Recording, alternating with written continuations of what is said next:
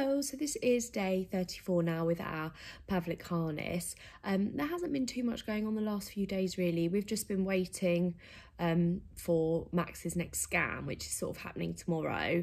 I'd be lying if I said I wasn't quite anxious about it. It's like the first proper time we get to see what actual progress has been made, if any, and to get a better idea what the rest of our journey, Max's journey, is going to look like. I know from when I went to the appointment previously, they said that his abductor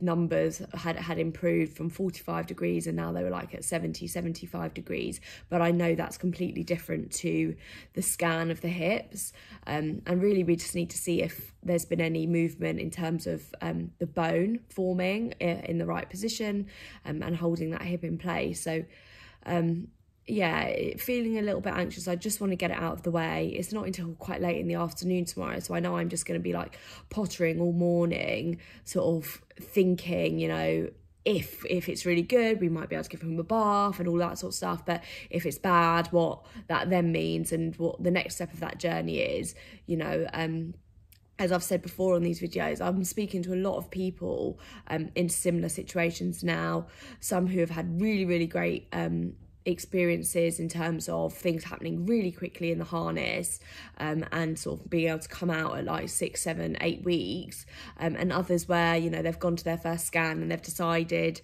that the harness actually isn't working for them and they need to think of something different. I'm not entirely sure what that something different actually looks like, so yeah, we're just gonna sit and wait. I am going to this appointment like prepared. I know what I'm looking for now. I know what I'm asking for. I want to know what those angles are saying. I want to know what that bone is being described as, whether it's adequate, sufficient, deficient, good, whatever. I now know exactly what we need to see. So yeah, that's sort of all we're really waiting for now.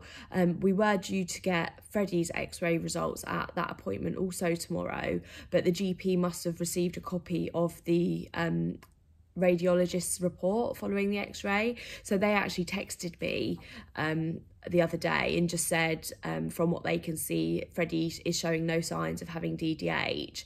So we need to refer back to the physio just to assess any other reasons why he might be presenting a little bit with a limp. It might likely just be related to his hypermobility, and that's just something that we need to work with him, and he might possibly grow out of it. But as long as there's nothing like super serious in terms of hips being completely out of line or any dislocation or anything like that, then that's the main thing, because it just means that he won't need some serious intervention. So that's really, really positive news. But we'll just get some more information on that once I speak to them tomorrow. But yeah, aside from that, the only other thing really going on is I'm sort of starting to think about what we do, sort of trying to move away from the sleepy head.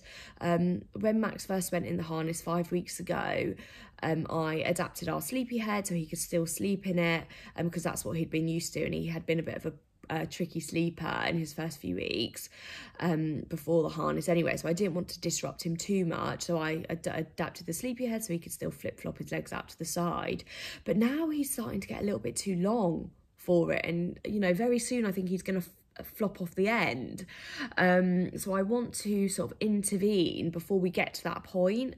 So I need to start trying to wean him off the sleepy head, but I don't want to disrupt him too much. And I also know that there is disruption to sleep once you come out of the harness generally, as they're so used to being like tightly bundled that when they're sort of let loose, sort of they're not quite sure what to do with themselves. So need to start thinking about that. I think I might just start with naps not in the sleepy head while I'm sort of not desperate for sleep, and then just go from there. But if anyone's got any tips for transitioning out of a sleep pod, that would be great, and then we'll sort of go from there.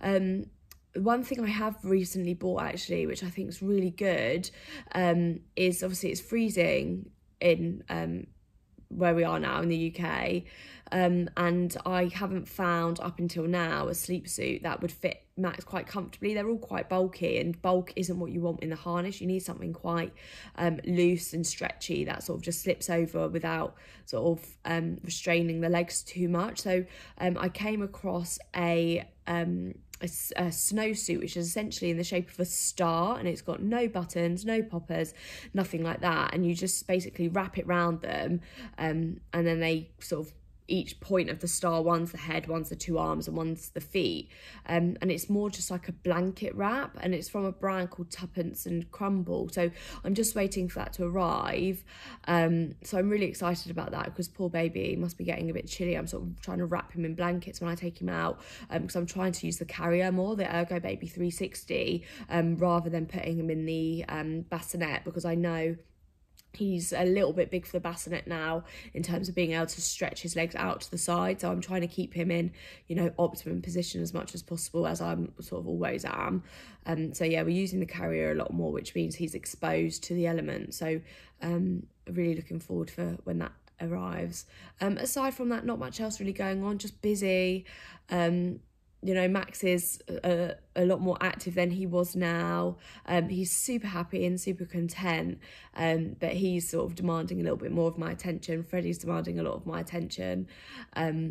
So yeah, I will check back on tomorrow and just let you guys know what's happened with Max's appointment. Like I said, it's not until a little bit later in the afternoon, so if I have to share a video a little bit later into the evening, I will do. At this moment, I don't know how it's going to go, so I could be super happy, thrilled, over the moon, or I could be sitting here, you know, not feeling too great. So just watch this space, and yeah, I'll let you know. But until then, I'll catch you later.